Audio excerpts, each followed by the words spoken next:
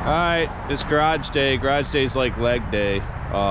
Garage day number 2. I actually have a ton of stuff to do. So I got to finish off the brakes on the diesel, and I got to do some work on the Cougar. So we'll see how much I can get done.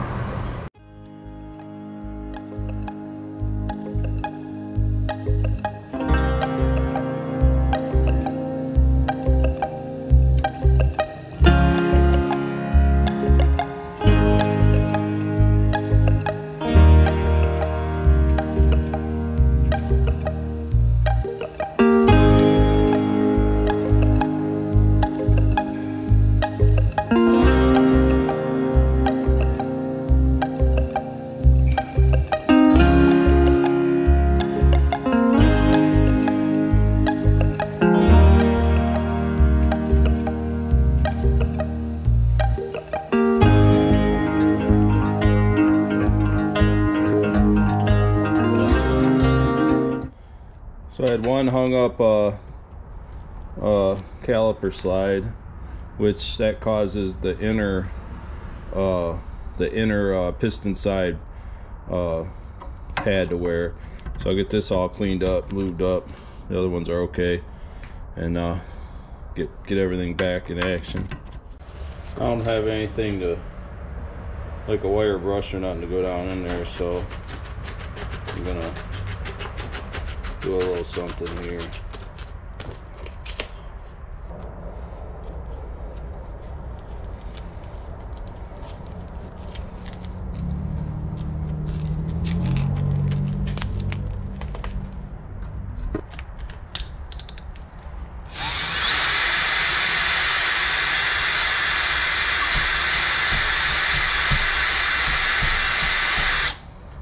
Yeah, I could just buy a new pin, but what fun would that be, right?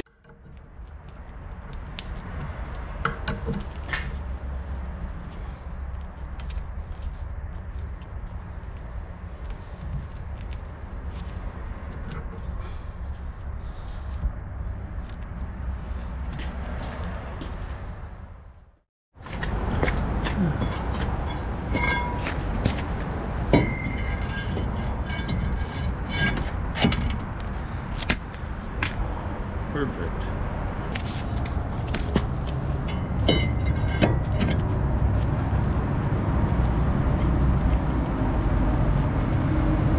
All right.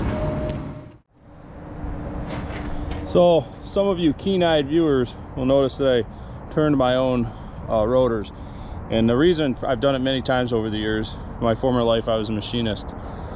So one of the reasons I do that is because the minimum turn thickness that you can turn it to was 1.430. The minimum use thickness was 1.410.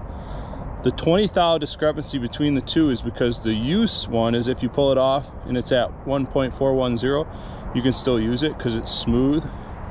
At 1.430, it has tool marks on both sides, and as soon as the tool marks wear through, then it's going to be at 1.410. So I know that if I can turn my rotors down to 1.410 with no tool marks, that I'm okay to use it within manufacturer's spec. That's why I do it. It's not like a safety thing. Even if I was to go 5 or 10 thou under, it's not really that big a deal. Then I know where I'm at. Next time around, when it comes time to do brakes on the old diesel, I'll go ahead and pre-order a set of new rotors for it, because that's where I'll be. So just to give you an idea why I did it that way. All right, so I'll try not to talk too much, which is sometimes hard to do, but I'm gonna go ahead and put this back together, make sure I got everything I need. Yeah.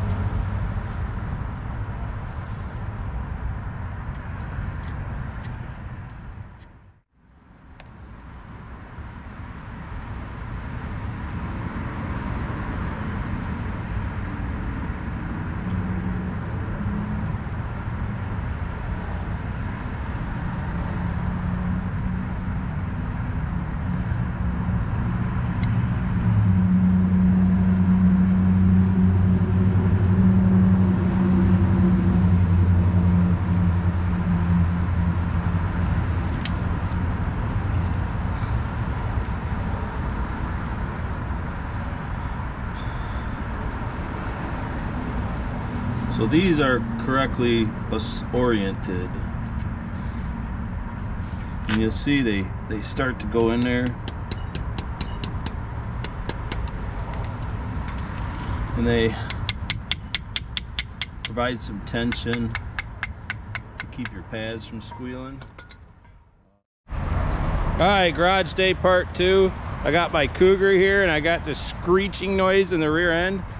So on my last Thunderbird that I had, my 81, had a broken spring and the e-brake equalizing bracket was rubbing on the inside of the rotor or the drum. So I'm thinking that's what it is. So we'll see how close I get.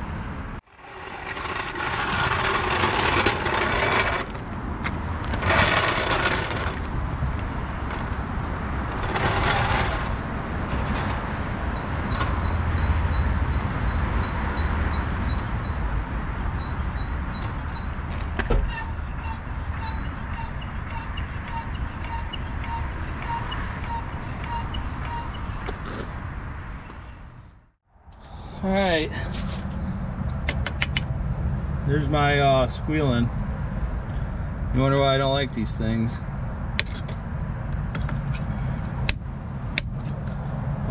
It's squealing and the brakes still have probably 20,000 miles left on them. So that's why I don't like